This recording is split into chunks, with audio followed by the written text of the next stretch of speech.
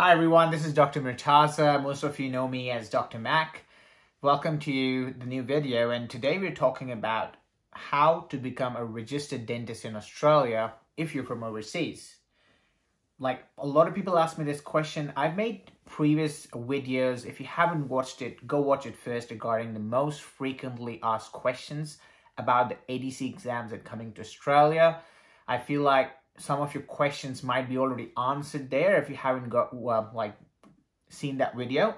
So do see those videos again. But today I thought, let's just keep it simple and talk about the most common question is how to become a dentist in Australia, what you need to do.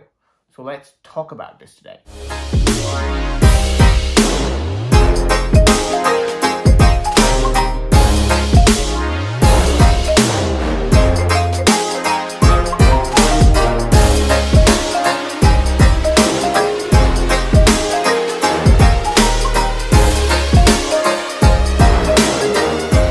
How to become a dentist in Australia. Now, this is one of the first things that comes to our mind. Like if you're from overseas and maybe one of the countries, and we're thinking that, should I pursue my journey being a dentist in Australia? And when you say, yes, I want to, or should I, or, that questions come in your mind, the first thing is, what do I need to do? What is the procedure? How can I become a dentist in Australia? Is there a way? Is there not a way? Or what are the things? So there's a very simple answer to this. And I would say literally like 3 letters. ADC. Australian Dental Council exams. ADC exams. This is your typical answer. Like if someone says, I'm from overseas and I want to become a dentist in Australia, what should I do, or what can I do to become one? You have to go through the ADC exams. Now, procedure-wise, you have to do the initial assessment first. Then you need to apply for the written exam, and then you need to sit the practical exam. So there are 3 parts. Once you have done all that, then what you do is you apply for the registration, which is the APRA, Australian Health Practitioners Regulation Agency, APRA. You get your license, practice in Australia. At that point, if you already have a permanent residency or citizenship in Australia, that's great. If not, you start searching for those options. And you search for those options, look for an employee that can either sponsor you, or you can go to a state or a city in Australia that gives you that chance to work there and get your permanent residency. Simple as that. So how to become a dentist in Australia? ADC. Simple as that. There's no other way around. Now, some say that I am 10 years experience in my country and I'm a specialist. I'm an oral and maxillofacial surgeon. I'm an orthodontist. I'm an operative restorative dentist. I'm a big cosmetic dentist. Sad news for you or good news for you, I'm not sure how you're going to take it, but you have to go through the same process. Previously, Australia had a specialist exam as well. You can come and do the specialist exam rather than an ADC general dentist exam, and you can work as a specialist, but now they have reduced it or cut it short, and then they've said there's only one exam, the ADC general dentist exam. Even if you're a specialist or you have 200 years of experience, I'm not sure if it's actually possible, but just saying, you have to go through the same exam again. And from there, you can do the specialization exams or other things, but you have to go through the same exam again. Now, there might be some people who will say that, I have no experience. Can I still do the exam? You can still do the exam. You can still pass. You can still work as well. But I think I mentioned one of the things previously as well, that it doesn't matter how much experience you have or you have no experience, you are eligible to sit in the exam. If you have a BDS, which is a 4 to 5 years equivalent from your country, that's good enough for you to sit and pass. You don't need any essential experience to sit in the exam. Even if they ask in their when you're doing the initial assessment about the experience, you can always say that, you know, I'm a fresh graduate, I have no experience, like Australian graduates, because that's how they're judging you, on the basis of how the fresh graduate comes out from their dental school. So if you're more experienced, great, but if you're less experienced, doesn't matter. But the problem here is doing the ADC exam and passing it is no problem. But later on, when you apply for your visas, and if you don't have permanent residency, especially for those, if you're going to apply for your visas and stuff, they ask for some experience to be able to apply for that visa. 2 years, even 3 years, certain visa requirements are. That's the time when you lack and you say that, oh, I'm a dentist now, I'm a qualified practitioner in Australia, but now for the visa requirements, I don't sit in. That's why I suggest people to at least have 2 to 3 years of experience, then they pursue the exams. It's beneficial for you. There might be a visa that you might get without that, but it's a lot easier for you to go through that process, especially when things are getting difficult day by day. So if you're a specialist or a general dentist, doesn't matter, but visa requirements are important, and that's how your experience will actually benefit you there. Now, some say that I don't want to do the ADC exam. Tell me another way. Other way is that you do the dentistry all over again in Australia. Just do the whole BDS again if you can afford it. Price-wise, it's around $80,000 for 1 year. Depends on uni. It can go lower or higher. And then you can just do the BDS again if you can afford it. And that's just a tuition fees, right? Other costs involved, living costs, eating and food and facilities and everything else on top. So it becomes really costly. If you can afford it, there's a way. You can do BDS here again. Third way is that there's a declindent program, which is a specialist program. But the downside of that is, it's great you become a specialist. It's a 3 years clinical degree. You get a limited license that you can work in their university setup, do patients and stuff. But then outside you can't work. And once you finish, then you're a specialist. But then before you can work in your private practice, you still have to pass the practical exam.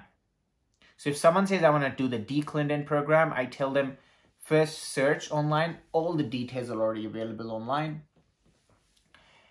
But the thing is, to enter the program, as far as I'm aware, and again, this is about what I know and based on my experience. I'm not saying what I'm saying is correct. You have to do your own homework as well. But that's what I know and what I've learned in the past years living here in Australia and doing my research as well. So do your research first and find out. Talk to the university, send them emails, and they will help you out. Now, to enter the program, you need the theory, ADC theory exam to enter those declindent programs. That means you have to do the initial assessment and do the theory, which is half of the ADC system. You have to do it to enter the program. And before you start working outside as a specialist, you need to pass the part 2. That means the ADC doesn't leave you away. So the third way, which is doing a specialist program, still requires your ADC. The first method was, or the first way was to do the ADC exams. The second way was to do the BDS again. Now, these are the 3 ways, as far as I'm aware, that you can become a dentist in Australia. I don't know any other way. You might find someone who can tell you another way. That is great. But that's how I know and how much I know. And that's what I'm sharing with you. First thing, if you want to pursue your ADC journey, is stop asking questions to people. Go and open the ADC website, Australian Dental Council website. Open the website, look at the entire format of the exam, look at the how much parts, look at the information about it. The clinical handbook is there, the cost is there, everything is already there. So do your research first, read everything, and next you can watch a YouTube video or ask some of your friends at what you need to do. But do your homework first. And next person you go and ask suggestion from or advice from, they would actually appreciate a lot more. Rather than when people message me, I want to do the ADC exam. Okay, so what's the plan? I don't know. I just want to do the ADC exam. Have you done any research about it? No, I haven't. Have you actually seen the website? No, I haven't. So I'm not your personal dictionary, right? Or someone else who's actually trying to help you. It's not your personal dictionary. They're going to Google it and then say, tell me everything. It's not, it doesn't work that way, and it's not nice enough as well. Because the next person who's helping you is trying to take his precious time out to help you out. He actually thinks that this guy doesn't want to do any homework. He just comes and asks me question. And it's not being rude when you say no, but it's at the end of the day, you want to think about two people asking you advice or help from. One is who already done the homework. He's saying, I've done this homework. I've done research. I've talked to these two universities. I've sorted my initial assessment already. Can you help me a bit with the part one? I would love to help them. And some of my fellow colleagues, they would love to help them. Rather than one person who's messaged them, I want to do the ADC exam. Okay, what help do you want? No, I want to do the ADC exam. No, but what do you want me to help you? No, I just want to do the ADC exam. Like, do you want me to start and spoon feed you everything from A to Z about ADC? That's not my job, right? That's your job. So you do the homework first and then you follow the steps. And then one of the steps that you don't understand, yes, we are here or someone else is there to help you, and they'd be more than happy to help you. So how to become a dentist in Australia? ADC exams. Go through the process. Not easy, not difficult. I would say not easy, it's difficult, yes, but it's not impossible. If I can do it, and that's how I tell everybody, if I can do it or the other person can do it, you can do it as well.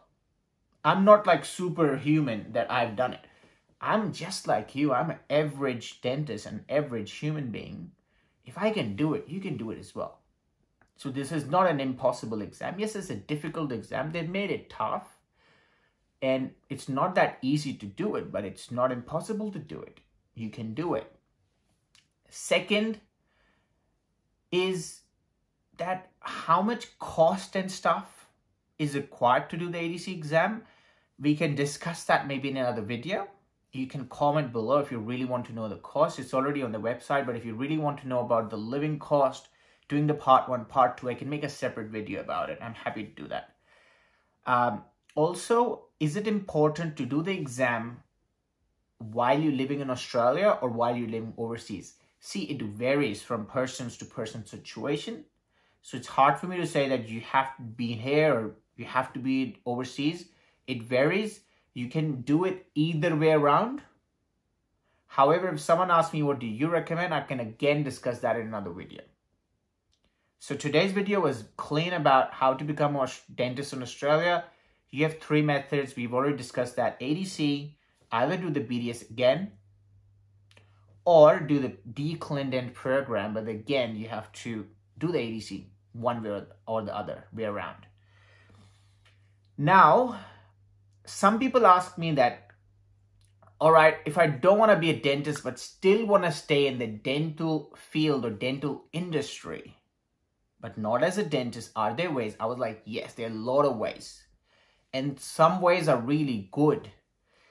Some people, it's okay if you can't be a dentist, but you can still stay in the dental field becoming a dental hygienist or a dental assistant or a practice manager or a clinical coordinator or a business manager, financial development manager, research planner, or like research advisor. There's so many areas you can work in being in the dental field, in the industry, and some of them actually pays you really good. Some of the clinical practice managers and those regional certified managers or those people who work in implant companies and stuff, they're getting really close pay as a dentist. So it's not like your pay is really less. You stay in the dental industry, you still get your, like, we are dentists, right? So we want to stay close to that field. We love it so much. So you still stay close to the field, but not as a dentist, as the other staff or the other help support, or maybe buying your own clinic, but you're just not working as a dentist. You're just managing it like a manager. So there are other ways you can do. If you really want to know about these things as well, you can comment below or DM me. I am happy to make a detailed video about this as well. Like, what are the other ways of staying in the dental industry without being a dentist. And how are the ways to do it? I'm happy to do that. So hope this video is helpful. If you like the video, comment and let me know if that you find helpful. Also, I'm starting a new series which is Ask Dr. Mak. So you can comment or DM me on Instagram, on Facebook about any of the questions you have regarding the ADC exams or coming to Australia. And then I'll make a new YouTube video and answer that question for you. Hope that's helpful. God bless you and see you next time. Take care.